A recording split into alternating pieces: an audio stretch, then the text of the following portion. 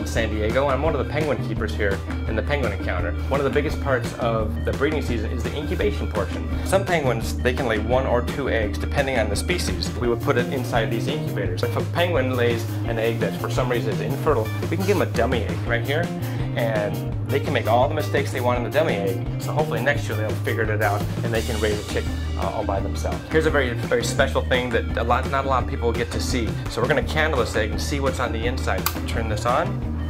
Now you can see that this egg is a brand new egg, so there's no chick growing in it right now. This is the yolk. This is where the baby chick's going to grow, and that's actually the food for the chick. Back in the olden days, they used to use a candle in a box, and that's why it's called candling.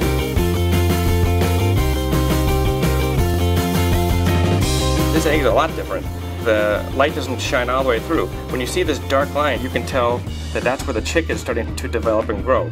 And this chick should hatch out in about 14 days. The air cell, that's where the chick is going to peep.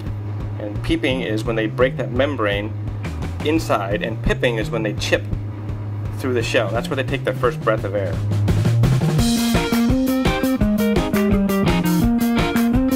We're going to put it into our hatcher, where it's going to be a little higher humidity, a little lower temperature. When this egg hatches out, that's when the hand rearing team comes in. Thanks for watching, and we'll see you at SeaWorld San Diego. Bye-bye now.